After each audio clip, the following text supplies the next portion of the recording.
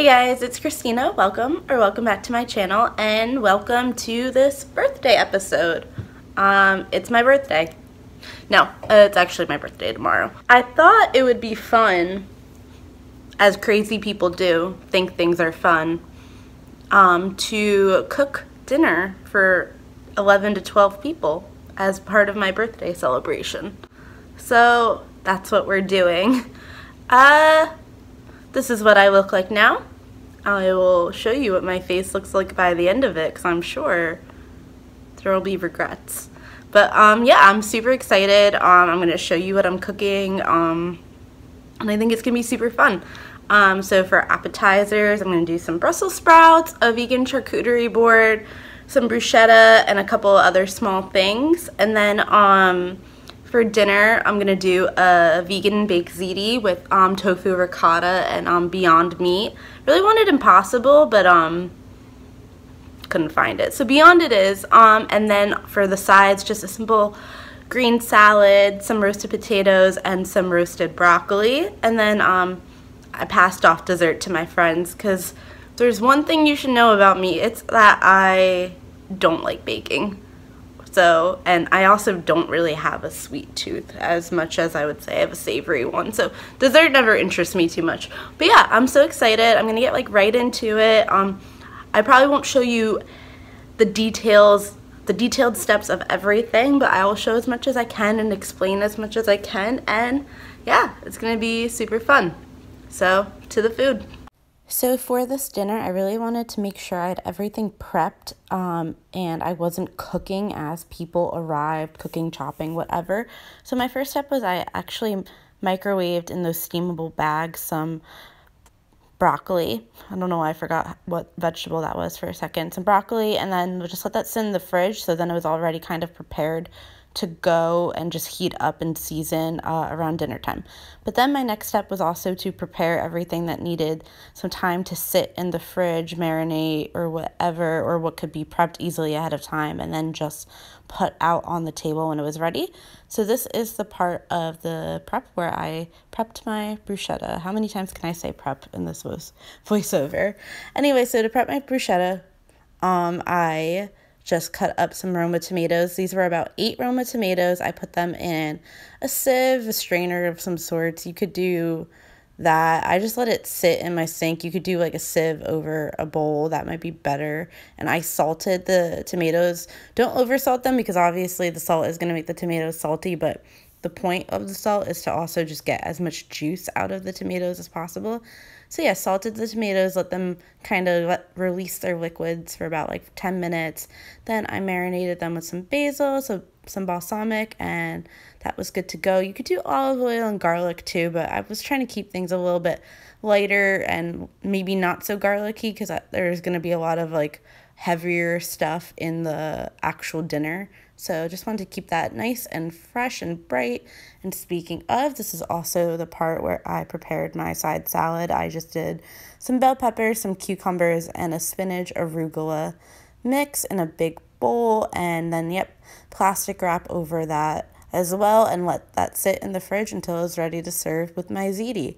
Don't dress it, obviously, because then I'll get wilty and no one likes that. So then I made a honey mustard dipping sauce for some pretzels that I was going to serve. It was super simple. It was just some Dijon mustard, ranch, syrup, apple cider vinegar, and good to go. And then I also made a fake tartar sauce, because I didn't have vegan mayo, so I used just ranch and lemon juice. And then, yeah, that was all I did for kind of like my prep round, and it was on to the baked ziti. I started making my tofu ricotta. I use Sweet Simple Vegan's recipe. It's my favorite. It's so simple and so good. Just a block of tofu, garlic, olive oil, lemon juice, nutritional yeast, and some miso paste, and then blend into deliciousness. And yeah, you could season it however you like. I think I just did some basil and Italian seasoning.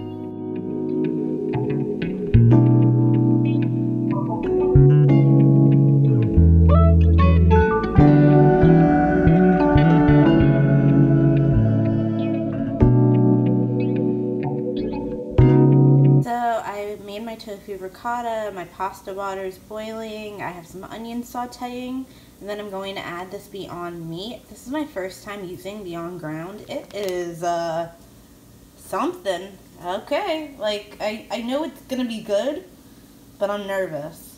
I really wanted Impossible. Not that I've cooked with Impossible ground either. I don't really ever buy these things.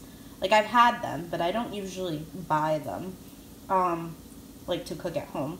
So, I'm going to be intrigued how this turns out. When I tested this recipe out, and I actually did with mushrooms, which was, like, quite tasty, but I have a lot of people coming over, and I just feel like statistically there had to have been at least one person in the group that didn't like mushrooms, so I was like, I'm just not going to do a veggie thing. I'll just do the Impossible or the Beyond Meat. But yeah, we'll see how it cooks up. So to half of a white onion that I chopped up and sauteed for about 10 minutes on low to medium heat, I added my Beyond Meat. At first I was nervous, as I said, because it really wasn't looking too much like meat or like really that appetizing, to be honest. But yeah, the more I cooked it, the more it really did just cook up like regular meat. It started smelling really good. By the time it was done, tasted really good. And yeah, I would highly recommend if you are so inclined to splurge on a meat alternative.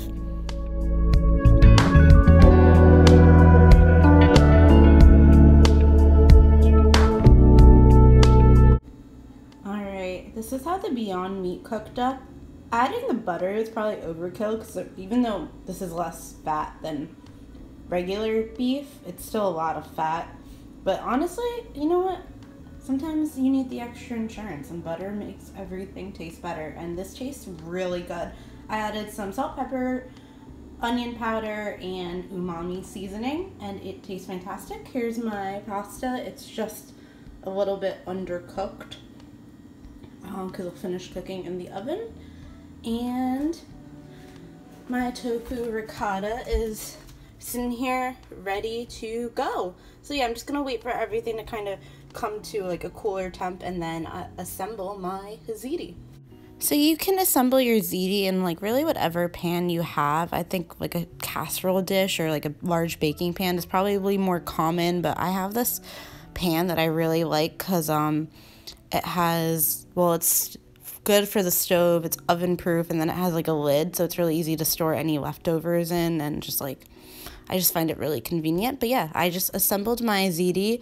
My layers were a little bit of sauce at the bottom, then the pasta, some of the mozzarella, vegan mozzarella. Use whatever brand you want. This was just Walmart brand because I was at Walmart. And then my Beyond Meat layer, and then sauce, pasta, ricotta, and mozzarella again, and then repeat. So that is sauce, pasta, ricotta, meat, repeat. I always like forget what order, and I honestly don't really even think it matters that much. I will say if you're going to use the Sweet Simple Vegan tofu ricotta recipe, or even just if you have maybe slightly a more watery block of tofu and your tofu ricotta is like on the thinner side, don't overdo it. Like I would put just small dollops on and then see how much it spreads, because you would be shocked at how little of this tofu ricotta goes the whole way. I didn't even use the whole block of tofu for this recipe, and it served, you know, the 12 people that were at this party. That being said, though, this recipe really is only a 6-serving recipe for baked ziti, but with all the apps and desserts and stuff, I felt like only making one pan was big enough, and I was right, so yay me, because I was this close to making 2 pans of it, and that would have been a mistake. But yeah, this was really therapeutic to make, actually, and it came together fairly quickly. And if you did use a veggie alternative instead of the Beyond Meat, would also be incredibly cost efficient and affordable, and a great meal prep recipe. And you could even like do like a cauliflower tofu ricotta. I've done that before, and that's really good. You could definitely find ways to make this like a healthier recipe to meal prep throughout your week and enjoy. But yeah, enjoy my assembling.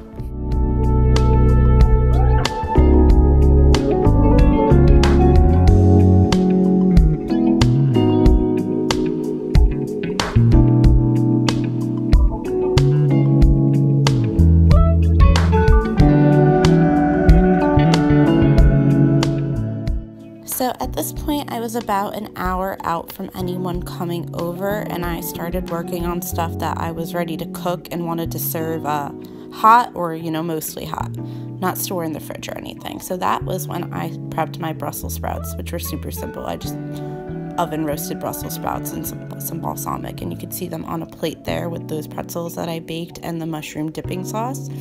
And then my last step was to assemble my vegan charcuterie. I did 2 vegan cheeses, a Miyokos, and a Kite Hill garlic and herb spread, as well as some bitchin sauce, tapenade, crackers, cucumbers, craisins, some fruit, pita chips. The vegan crab cakes with the tartar sauce are on the table as well, with the bruschetta. I just grilled up the bread for the bruschetta kind of while I was conversating with everyone. And then for the entree round, some of the baked ziti, obviously, that I served with the side salad and the broccoli, and it was delicious. And there you guys have it. That is how my party went. Sorry it got kind of short near the end. The second the doorbell rang, I forgot I was even filming, so I didn't get a good video or picture of everything. I actually got no pictures, unfortunately, but hopefully the video showed enough. And if you're curious about anything, of course leave a comment below. And there was a ton of leftovers. There was stuff I cooked that I didn't even put on the table because I saw people getting full, and I just knew they weren't going to be able to eat it. So then I had to eat it all this week that I'm currently filming this. So if you're interested in that video, that's what's going to be next, how I used all the leftovers. But yeah, it turned out super well. Got a lot of the "I can't believe this isn't vegan" comments, or the "I like this better than the regular version" comments, which I was kind of surprised by, but it did happen, I'm not lying. But yeah, so I'm so happy you guys watched, and in a way celebrated my birthday with me, and I'll see you guys next time. Bye!